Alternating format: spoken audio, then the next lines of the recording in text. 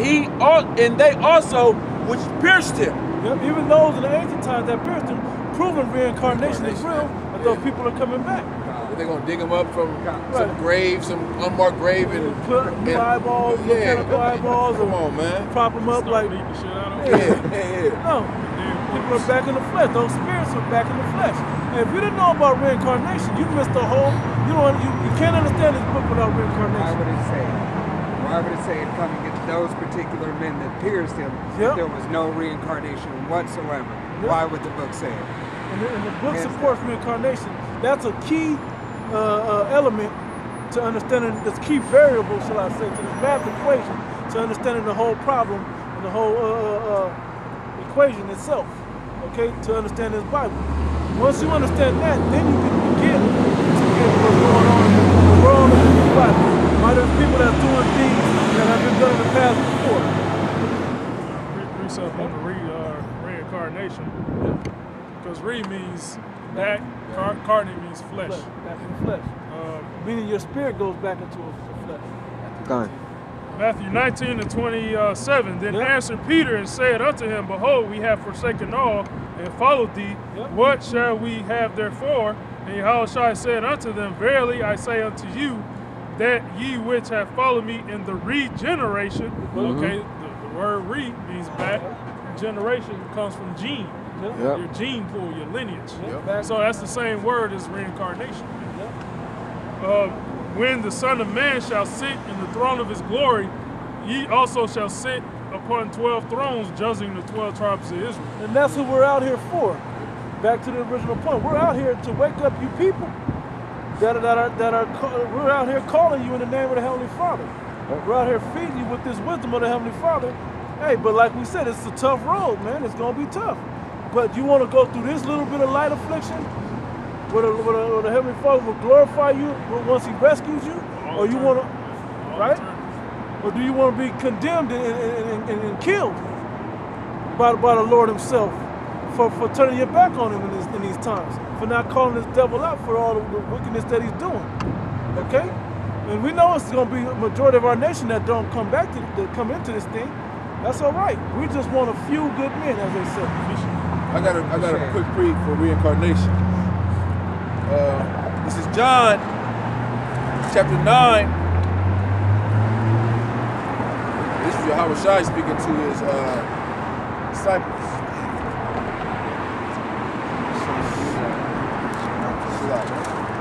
John chapter 9 verse 27. He answered them, I have told you already, and ye did not. I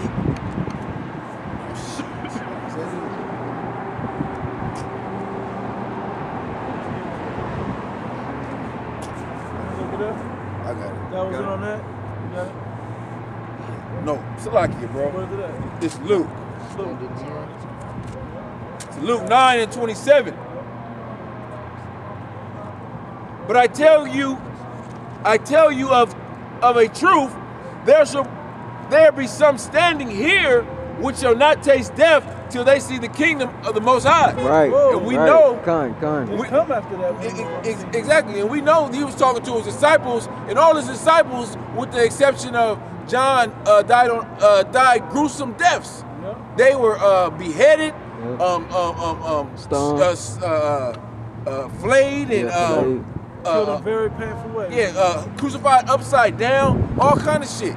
So we know that that's talking about reincarnation, that the prophets, the 12 are back on the scene today. And those people died thousands of years ago. They died thousands of years ago. But when the prophets come back, like you said in what was that Matthew you read? Yeah, Matthew 19 chapter. They should still judge the 12 tribes. I mean, they sit on 12 thrones.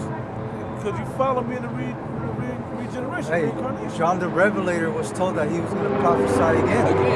Hey, the guy said it. Did you? What did he tell the guy that the righteous one that was up there on the cross with him on Alapatmos? Oh, yeah. One of them was righteous, the other one was wicked. The one he said, "You will be with me in my kingdom." Or something. Yeah, something like that. Yeah. Right.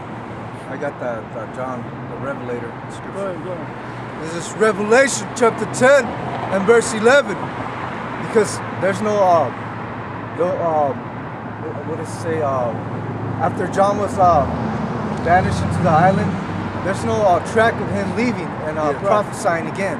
Right. You know? Yep.